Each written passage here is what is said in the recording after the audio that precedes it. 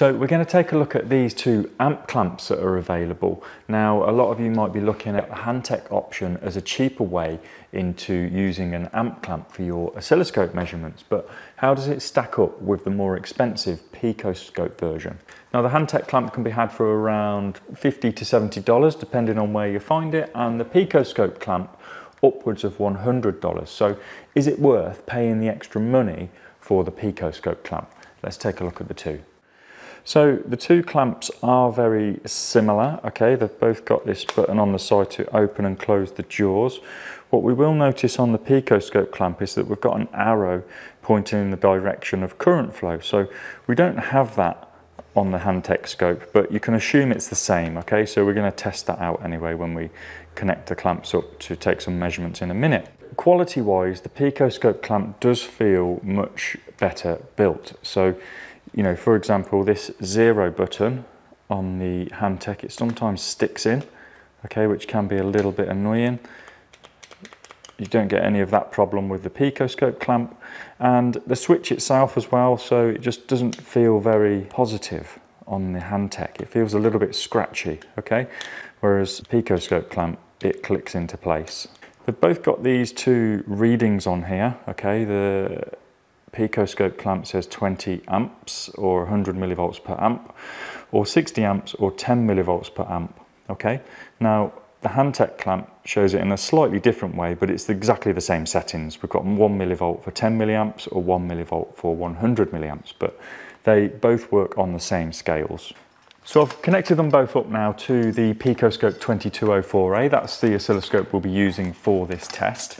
Now, one of the other features you should probably be aware of is the length of the cable. So the Hantek cable, look, can barely reach this ignition coil without getting the oscilloscope up in the engine bay, which, you know, is not a major problem, but, you know, the cable is only about 1 meter long at most, whereas the PicoScope cable is much, much longer.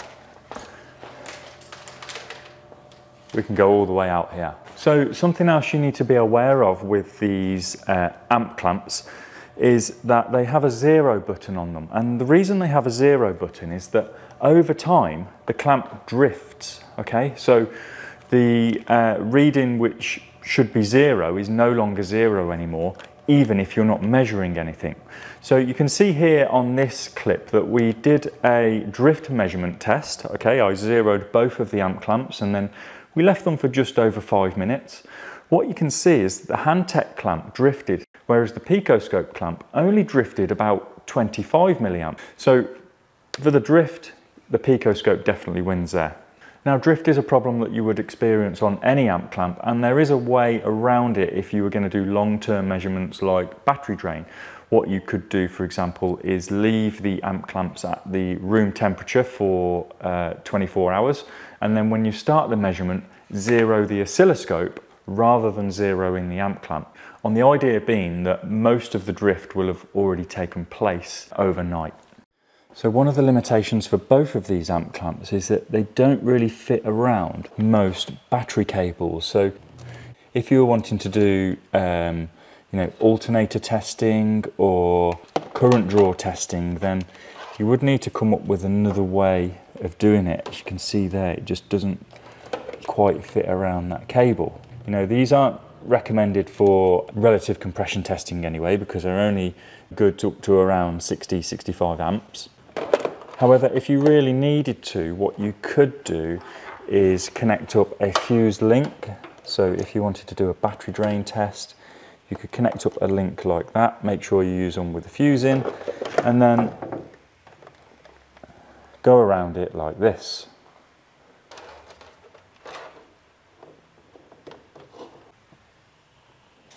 If you want to see more about parasitic drain testing, then make sure you check out the video we released recently, 5 tips for battery drain testing. Another feature of the PicoScope amp clamp, which is, you know, quite a useful one for most people, it has an automatic switch off feature. So if you leave it switched on and put it back in your toolbox, like most of us do, at least you're going to come back to it and there's going to be half a chance of you having some battery life in to perform the test you need to do. That feature is not available on the Hantek clamp, so prepare for some flat batteries. However, you can turn that feature off on the PicoScope clamp should you want to do like a longer term measurement.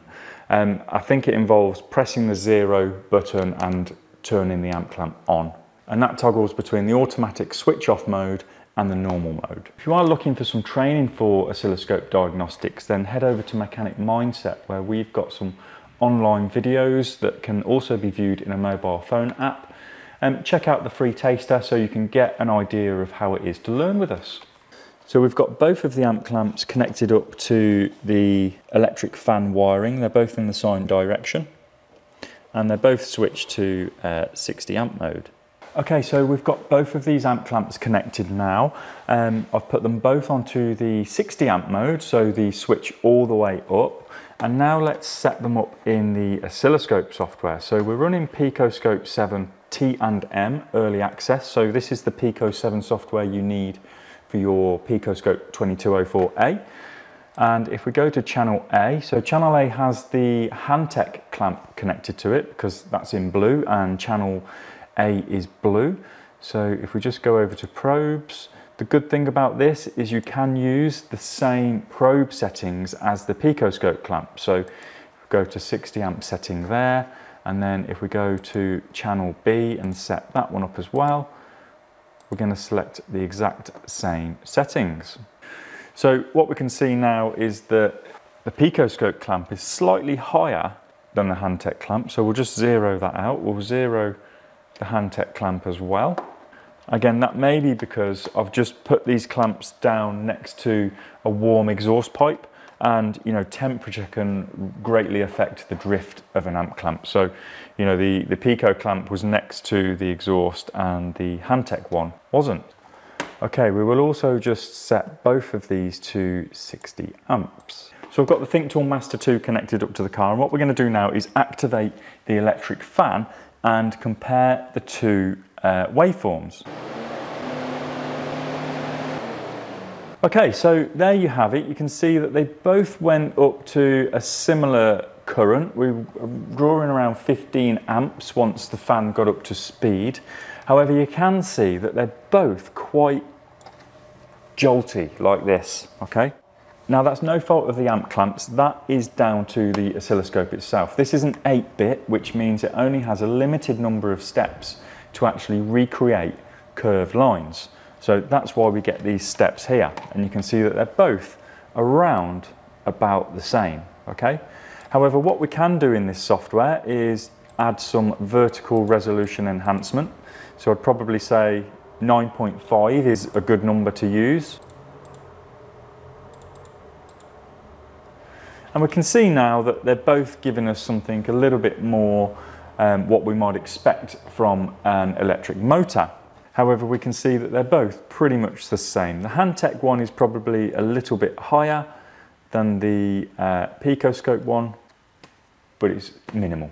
And if we actually scroll through to where the motor was starting up, we can actually see we've got those ripples there, and that is the commutators inside the motor as the motor turns. So we can actually see there some good detail on the condition of the motor. And I'd say that for both of them there, they are pretty much the same. Again, the PicoScope clamp is a little bit higher. However, at the 0 line, they are both still exactly the same. Okay, so now we'll take a measurement on one of the ignition coils on something with a smaller current draw. Let's switch them both onto the 20 amp mode. So that's 20 amp mode on the PicoScope and 1 millivolt for 10 milliamps on the Hantek's clamp. So let's go to change up the scales. So go back into probes, turn channel A to 20 amps and channel B to 20 amps. We'll go for a 5 amp scale on both of them and see how that works. So we'll start with a 20 milliseconds scale there for the time base, and trigger, we'll put an automatic trigger on and we'll just set it at about 0.5 amp. So looking at the coils, we've got a green wire on all of those coils. It would be easy to assume that that was the power supply. So let's put that one around there and we'll face it the same way. and put that one around there. And let's start the engine. We've gone over range there, so let's take it up to 10 amps.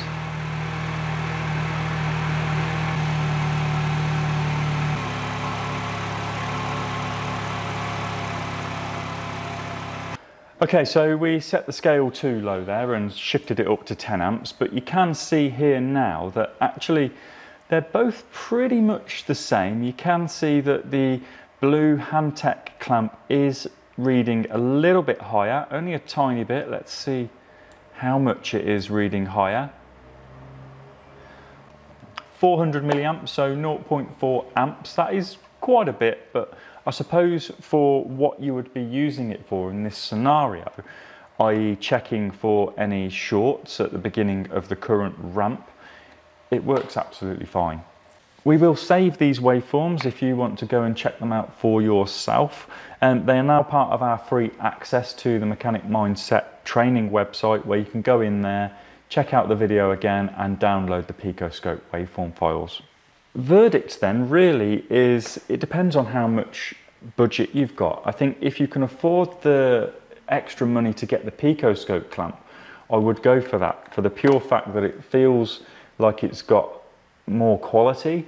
The cable is much longer. You know, the short cable is quite a nuisance on the Hantek scope, and you've got the automatic switch off feature, which is always going to be quite useful for those frustrating times when you get the clamp out and it's switched on and the light's off.